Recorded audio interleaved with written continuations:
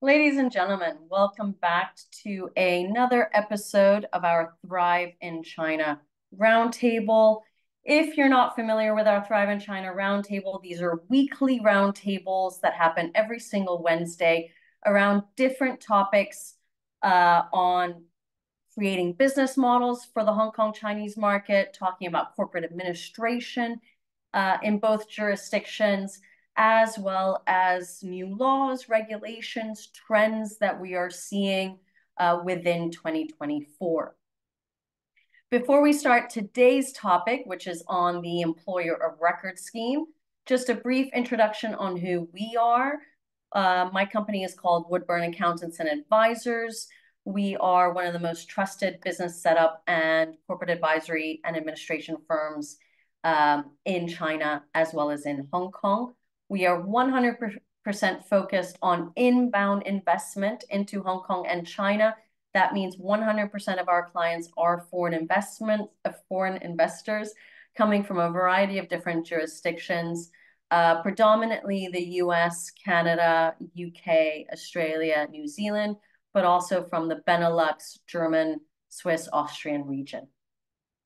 Our services range from everything from trademark registrations to employer of record schemes, all the way through to corporate establishment and ongoing outsourced administrative solutions like outsourcing your accounts, tax, payroll, etc.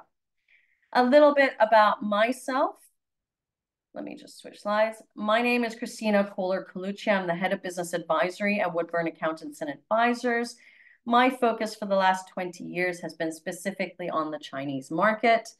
I've worked with over 750 companies on their market entry, their implementation, and then ultimately their growth and scaling within this territory.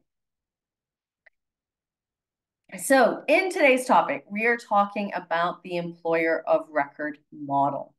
Now, the whole point of this model, of this roundtable, is to understand what the model entails, what are the compliance and legal considerations you have to make, what potentially are some of the disadvantages, what does it mean to have an agile workforce in the Hong Kong and Chinese market, and ultimately, how can you, with this model, mitigate your risk and be cost efficient? Everybody is on a tight budget.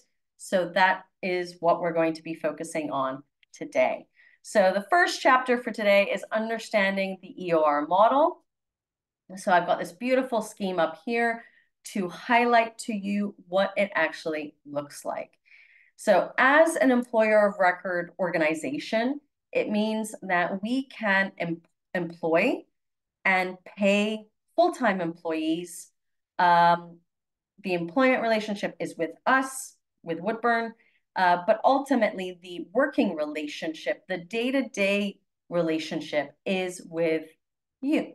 So ultimately what this scheme means is that if you're based in the UK, the US, Canada, you've got somebody on the ground you want to hire in either Hong Kong or in China, Woodburn Accountants and Advisors can hire those individuals on a full-time basis, taking on the full responsibility around payroll, around social insurance and housing fund. In Hong Kong, it's the Mandatory Provident Fund, taking care of benefits that might be provided to them, like housing allowances or stipends around meals, transportation, and ultimately Woodburn takes on the full risk of that employee relationship. However, from a day-to-day basis, the relationship, the day-to-day relationship of the duties and responsibilities related to that employment is done directly with your company. So you manage the work schedule, the daily tasks, the KPIs of that individual, and ultimately have a say around salary increases and bonuses that are also being provided. The whole point of this scheme is allowing you to be able to set up within 10, 15 working days in a new jurisdiction. Now, why would you use an employer of record scheme? In Hong Kong and China, we are seeing that companies want to use the employer of record scheme in order to onboard local staff, i.e. localize the operations for client meetings, sales support, supply management, particularly in the period where it doesn't warrant having its own entity on the ground. Alternatively, you may be wanting to test the market, right? You want to test the Chinese and APAC market, hire local staff to do market research, marketing activities, market exploration, etc. Or ultimately, you want to second or send over an overseas-based contractor to Hong Kong and China for a project basis. Or you have the intention of setting up a company in China. However, you beat the speed of the incorporation, and you've got people that you really don't want to lose. You want to hire them. And in this interim period, until they can be formally employed by your own entity or your own structure, you can use this EOR scheme. Now, we have also had clients who've used the EOR model for situations where they will never get the go-ahead to set up an entity, or it might take a year to 2 years before the board of directors will give the go-ahead. And as a consequence, they are hiring people in this interim period so they don't lose on time. Now, what are the disadvantages of the EOR model? I can talk all day long about the positives, but we do have to highlight the negatives. And the reality of the situation is that the EOR model does not provide a sense of belonging to the employees. In fact, it could give them a sense of hesitation of whether they should actually be employed or not. Why? Because the company is not taking that commitment to set up a formal entity in China, and the employee is ultimately being employed by an intermediary. So you can imagine it doesn't give a sense of stability to that individual.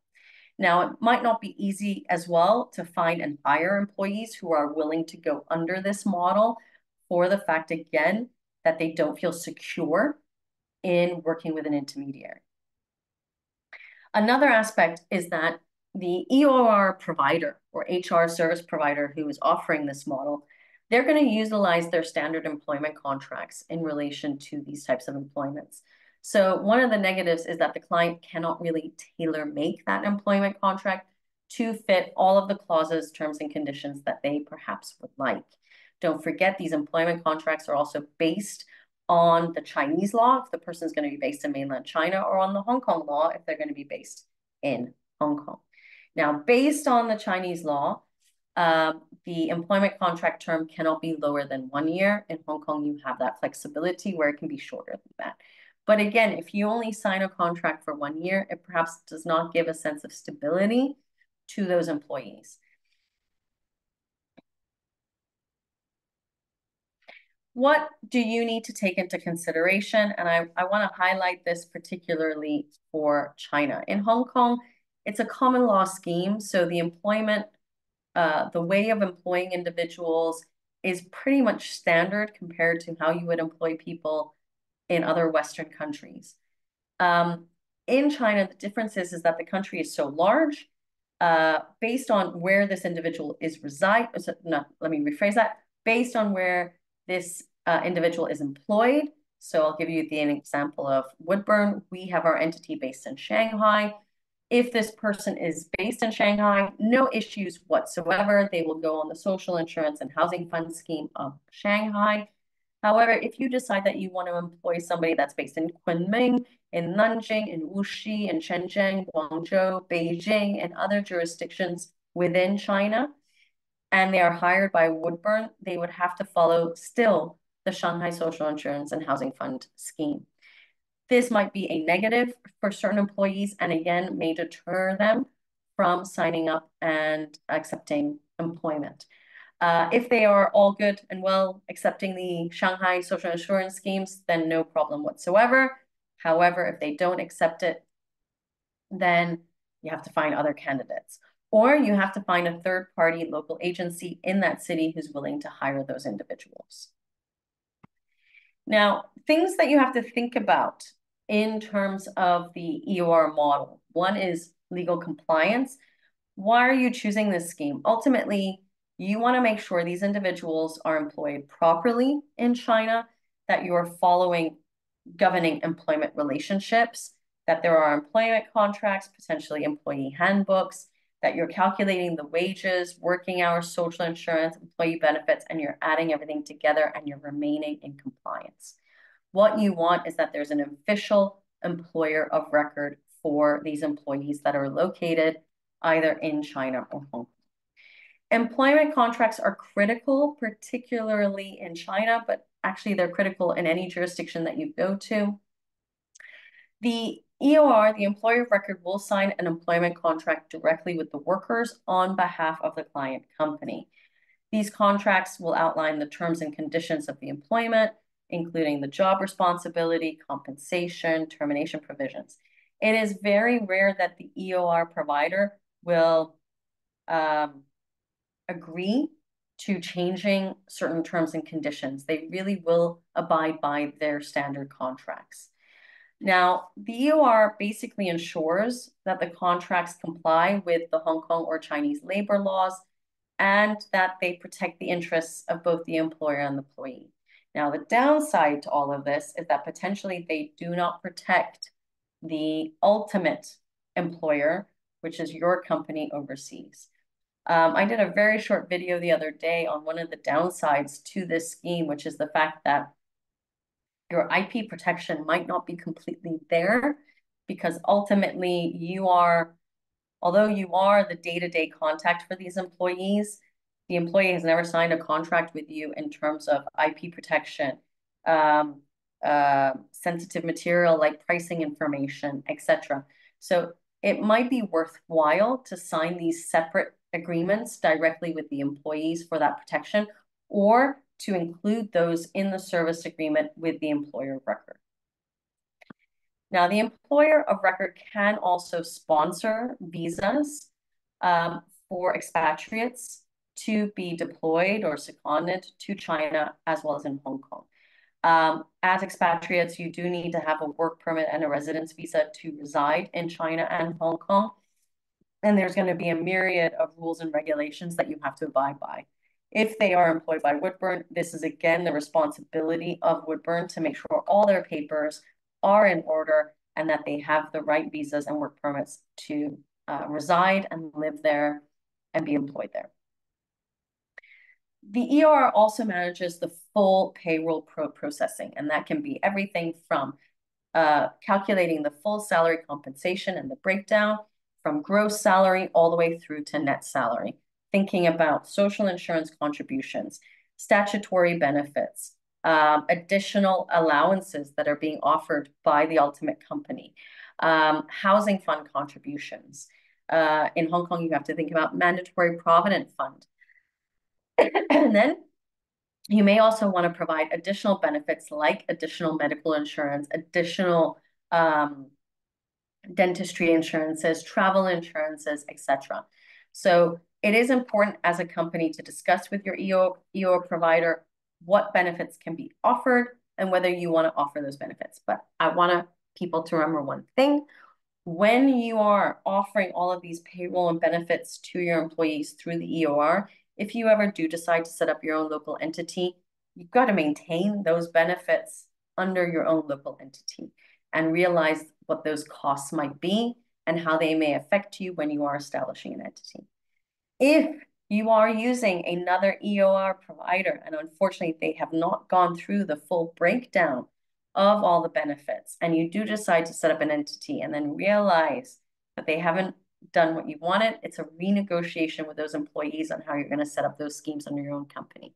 To give you an example, there is an EOR provider who has a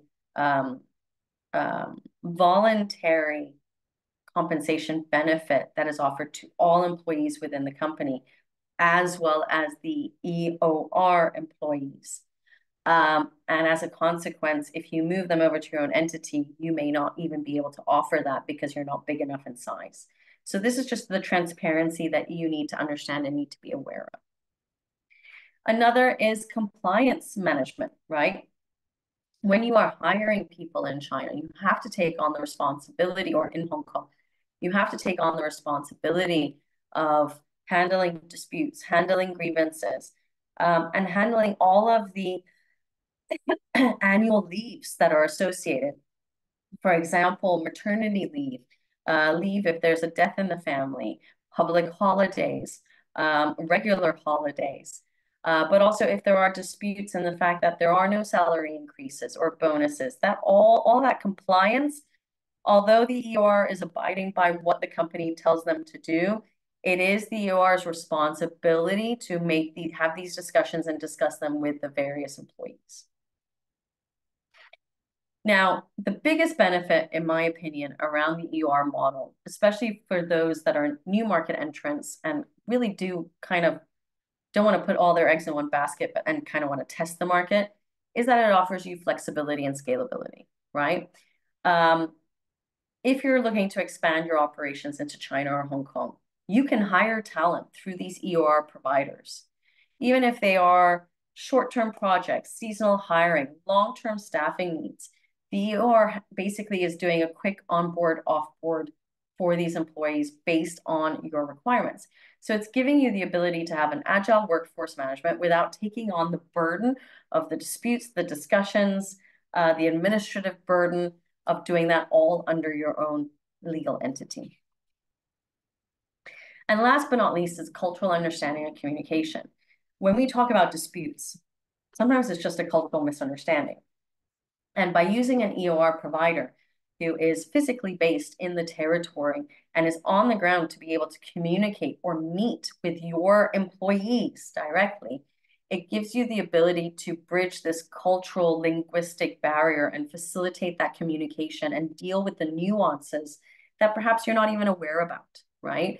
So a lot of these disputes can be settled simply by having this outsourced provider on the ground handling these types of discussions and handling that effective collaboration and relationship with the employees.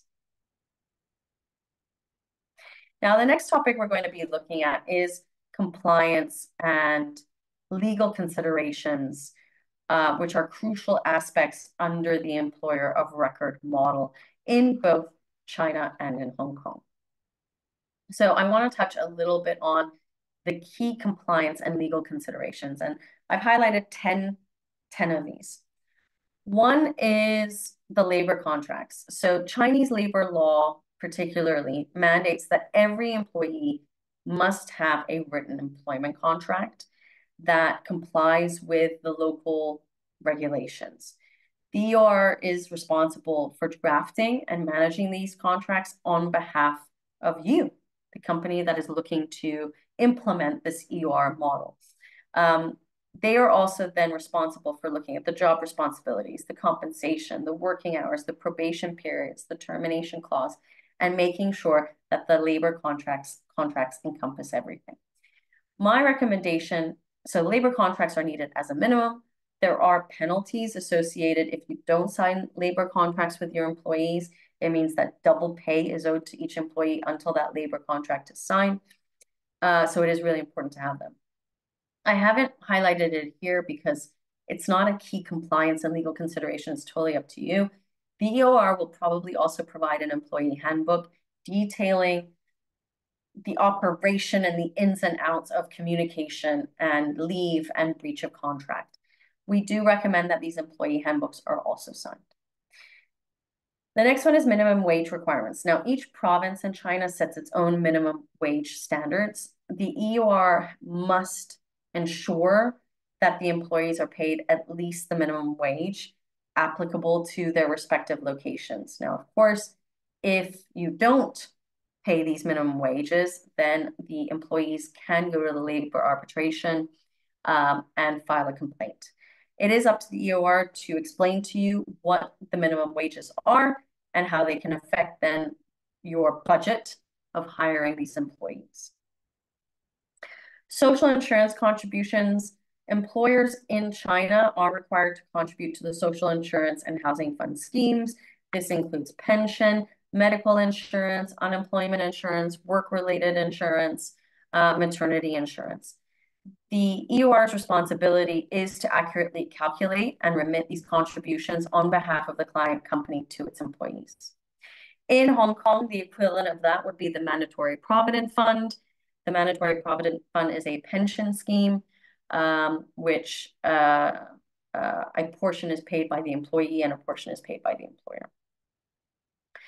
Tax compliance. Employers in China as well as in Hong Kong, are responsible for withholding and remitting individual income tax on behalf of their employees. Again, the calculation of the IIT based on the income levels, the applicable tax rates. We've got to just make sure that in both jurisdictions, there is a timely submission to these tax authorities. And, if you want to maintain these relationships and have a good standing, it's always good as well for your HR department in the home jurisdiction to make sure that these contributions and tax compliances are actually occurring. Excuse me. And the fifth one is work permits and visas, like I mentioned earlier. Foreigners must obtain work permits and visas if they're going to be relocating to Hong Kong or China. And again, the EORs can offer this. Now, applying for work permits and visas is never an easy task in new jurisdictions. In Hong Kong and China, they will always ask the company, why do you need to hire a foreigner versus hiring somebody local? So it's up to the EOR to really provide proof that this is a required individual that needs to be based there. Employee benefits and leave entitlements. The labor laws stipulate various employee benefits and entitlements, including paid annual leave, public holidays, sick leave, maternity leave, and again, the EOR must ensure that these employees receive these entitled benefits and educate you, the clients, the companies, on what these holidays and statutory requirements are. Data privacy and protection has become an extremely hot topic in the last 2 years. The collection, storage, and processing of the employee data in China are subject to data privacy and protection regulations. The EOR must implement appropriate measures to safeguard employee data and ensure compliance with the data privacy laws. You will find in most employment contracts in China now an appendix to the contract highlighting the data privacy regulations of their company and how they manage it. Termination procedures, again, terminating employment contracts must adhere to specific protocols that follow labor regulations in Hong Kong as well as in China. Again, the EOR is responsible for the termination procedures. However, it is also up to the client to respect the employees and deal in a fair and safe playing field. But obviously it is up to the EOR to then, try and avoid potential disputes or legal challenges. Contractual agreements, there needs to be clear contractual agreements between the EOR and the client company to delineate roles, responsibilities, liabilities. The contracts should address issues such as service levels, indemnification, confidentiality, dispute resolution mechanisms, etc. And the last but not least is obviously engaging legal counsel with expertise in the local laws that can help both the EOR provider as well as the client company navigate the complexities of these regulations, but also ensure that you mitigate any risks and liabilities. Now, one question I did want to highlight and separate from everything else is freelancing. Freelancing is a relatively hot topic in China. Basically, for me, my definition is that you, the client company abroad, signs an agreement under your legislation, under your regulations with somebody that is based in mainland China. Now, freelancing is not governed by any Chinese labor law regulation. It's not a legally binding contract. Legally binding contracts can only come to play if these employees are employed by a locally registered company. Now, this is then not to say that it's not forbidden for a Chinese person in China or in Hong Kong to work for an overseas entity as a freelancer. It's just that you have to understand what the local laws and regulations are. Many freelancers in China who are employed in this manner by overseas entities tend not to pay their income tax, tend not to contribute to their social insurance and housing funds, and then it can lead to issues where the freelancer uses that as leverage against you, and ultimately you can be put on the blacklist with the labor arbitration, labor bureau, ultimately. So it is important to check on what you're doing with freelancing. It's potentially something I would tell people to try and avoid. It gives way too much leverage to the freelancers. I would rather go with the employer of record scheme. The next topic we're looking at is having an agile workforce. Now, I wanted to bring out some stats because I think this is interesting. As of June 2023, there were 507.5 million employees in China that had used online services to work from home. And that's accounting for 47% of all the Chinese internet user base. Now, all of this is because of the lockdowns during COVID-19 and the inclination of companies to move into a remote working environment, okay? In fact, many companies have even in China have downsized their office space in order to be able to promote more remote working. Just a minor disclaimer, there are no labor laws around remote working. It is considered as a luxury. You just really have to be careful that not your entire labor force is remote working and that you still have an office with workstations available. China's technology sector has really been at the forefront of embracing this remote working philosophy. Trip.com, one of China's largest online travel platforms, has advocated for a more open approach to remote work, allowing employees to work from home or other remote locations. Tech-savvy individuals in China have also embraced remote work, choosing to work from regional towns and other remote locations, contributing to the rise of digital nomads. And this obviously reflects a growing acceptance of remote working in the tech industry. Traditional industries such as manufacturing and retail have also recognized the need to adapt to this changing work landscape. And as remote work becomes more common, these industries are likely to explore ways to incorporate more remote working options. Even the educational realm has witnessed a substantial upswing in online teaching and e-learning platforms, offering new avenues again for educators to remote work. So what does this mean? Ultimately, it means that this transformation has necessitated adaptations to working hours, time management, and leaving entitlements. But what it does offer is an agile workforce that you can remotely place. How does this translate to the EOR model? Well, the employer of record model ultimately is taking employees, telling them they can work remotely, but also then gives you this agility to downsize and upscale when and if needed. And it's all coming down to the fact that China is definitely more advanced in the technological space than they are in the Western world. In addition to that, with the fact that you are employing somebody from your home jurisdiction in China, that's anyway remote working, to say the least. So you're just expanding that to the fact that again, it's cost efficiency. You don't have to rent an office space if you don't want to. However, I do want to highlight that while an agile workforce in China, as well as in Hong Kong, offers numerous advantages, it also presents challenges and disadvantages that I do want to highlight in today's episode, predominantly because these are the challenges we see with our EOR clients in terms of maintaining the working relationships with their employees on the ground. So the first one is the cultural and organizational resistance. Traditional hierarchical structures and cultural norms prevalent in Chinese organizations may hinder the adoption of agile practices.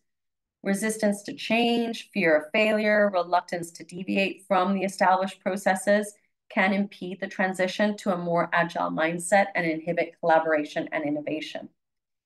Language barriers and communication gaps may pose challenges in cross-functional collaboration and knowledge sharing within agile teams, especially in multinational organizations operating from abroad within China.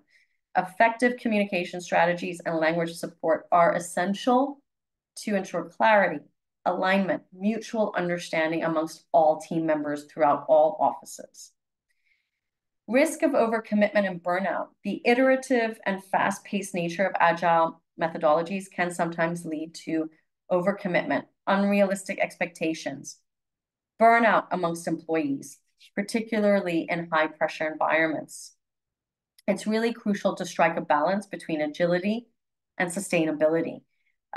You've got to provide these employees with a work-life balance, promoting employee well-being, ultimately to prevent burnout as well as turnover, which is a big subject in China. Excuse me. Resource constraints and skill gaps.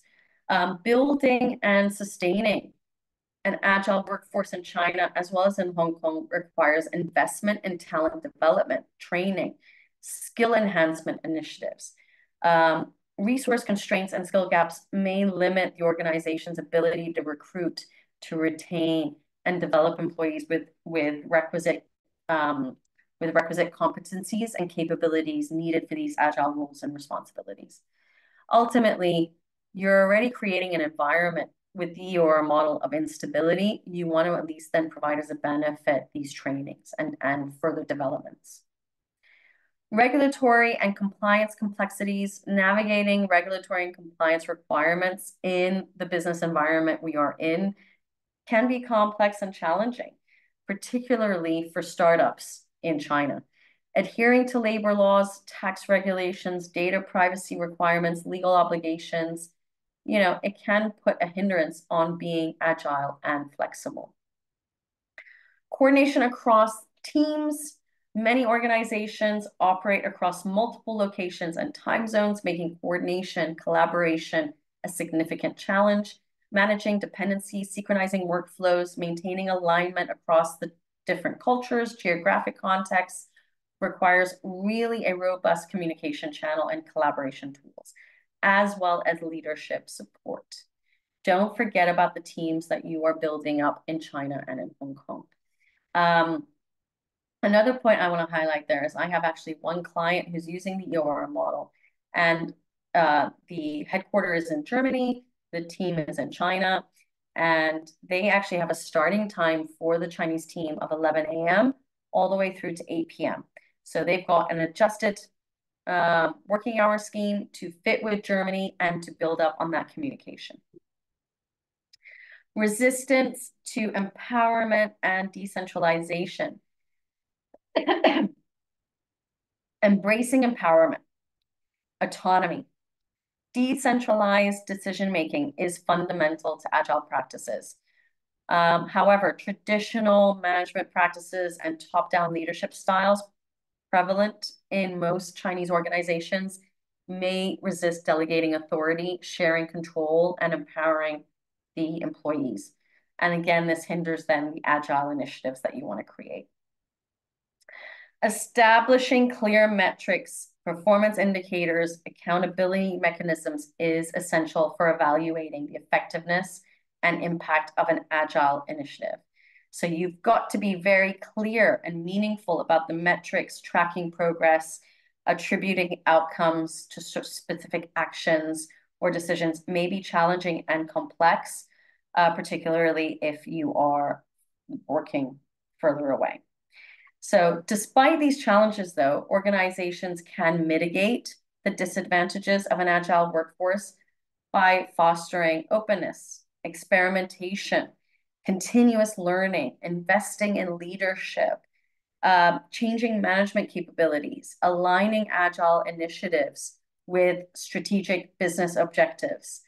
By obviously addressing these challenges proactively, you can drive innovation and can grow in this dynamic landscape that we are in.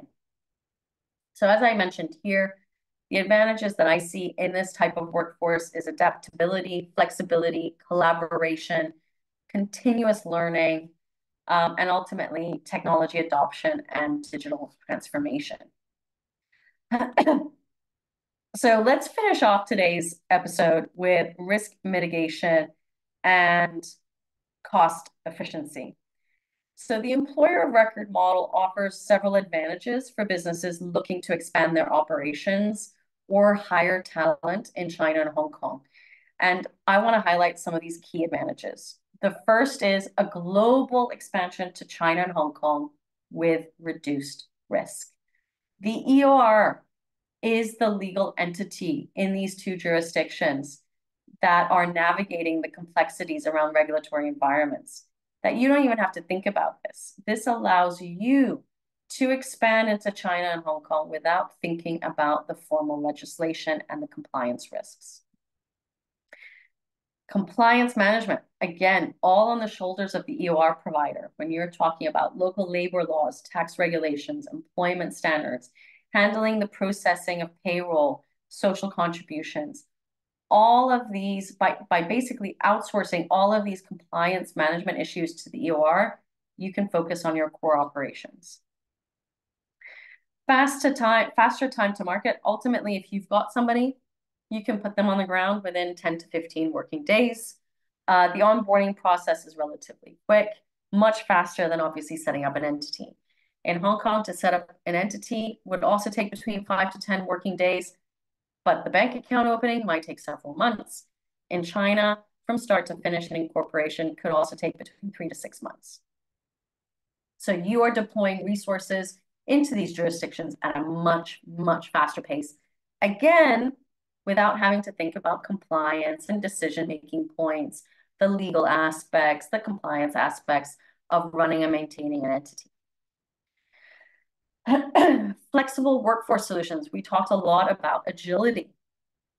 And the whole point of using the EOR model is that it gives you this flexibility to downsize, upscale, have employees that are there on a temporary basis, right? It gives you this incredible flexibility.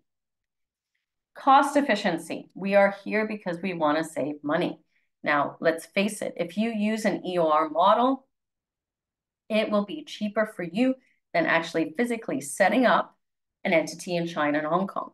Think about those incorporation fees, compliance fees, and all of those ongoing administrative overheads that you have to think about. There are significant upfront investments that have to happen when you set up your own structure in these two jurisdictions. By eliminating that, you are optimizing your cost efficiency and your resource allocation by outsourcing everything to an EOR provider. Ultimately, giving you the focus to concentrate purely on your core business activities. Sales, business development, sourcing, whatever that might be, and offloading then all of the administrative burdens on that EOR provider. Now, I just want to highlight one question that might be popping into the chat box is, what is my trigger to ultimately then set up an entity? I think basically, if you understand how much it's going to cost you roughly to set up an entity, follow with all the compliance regulations, like having a registered office address, meaning you have to rent in space, and all the ongoing administrative burdens and overheads that you have to think about, and then calculating the quantity of employees and the service provider fees for that EOR model. If it comes to a relatively similar amount, then you need to start thinking about moving. So for me, usually the threshold is around 3 to 4 employees, where I would say, okay, the cost of that EOR model versus having your own structure, you're pretty much on par. Adding then the 5th employee, you're going to be spending more on the EOR model than if you were actually to set up your own structure. So ultimately, to finish off today's presentation, we're looking at the efficiency of an EOR model to start off, expand into China, APAC, Hong Kong, optimize your workforce management, and then also have an HR provider on the ground who is supporting you with all of the information you need to unlock this new growth potential and opportunity that exists. So that's actually the end of today's presentation, guys. One thing I will also highlight is that there are a lot of EOR providers out there who have partners that they work with in China and Hong Kong, but they themselves don't have physical entities. You can absolutely use them, especially if you're using them on a global scale in other jurisdictions. If you are purely expanding into Hong Kong and China, try and work with structures that have legal entities on the ground. That's just going to basically eliminate the middleman for you. And again, empower your expansion. So if you are ready to get started and you're interested in these services, then don't hesitate to contact us. Happy to have a free 30-minute call to explore all of this. If you would like to join our WeChat community, our Thrive in China WeChat community, please do so. This is the QR code to me. Happy to network with you. Just type in Thrive in China, and I'll also then connect you into our WeChat community. Unfortunately, due to the size, I can't send you direct invitations any longer. I have to send you invitations one by one through me. But please do join us. Please do connect with me. Happy to have a chat on WeChat as well. Next on our agenda, next week, we've got our Blueprint for Success, your ultimate guide to China's incorporation process, where we're also going to touch on the new company law regulations that are going to be implemented as of 1st of July. Then we're on Chinese New Year holiday, which is wonderful news. And then we're back up on the 21st of February with determining startup funds, and then ultimately recruiting your first stars for your China operation. No questions have popped in, so I do want to thank you all for joining us. Don't hesitate to reach out to us. We look forward to seeing you again soon. Take care.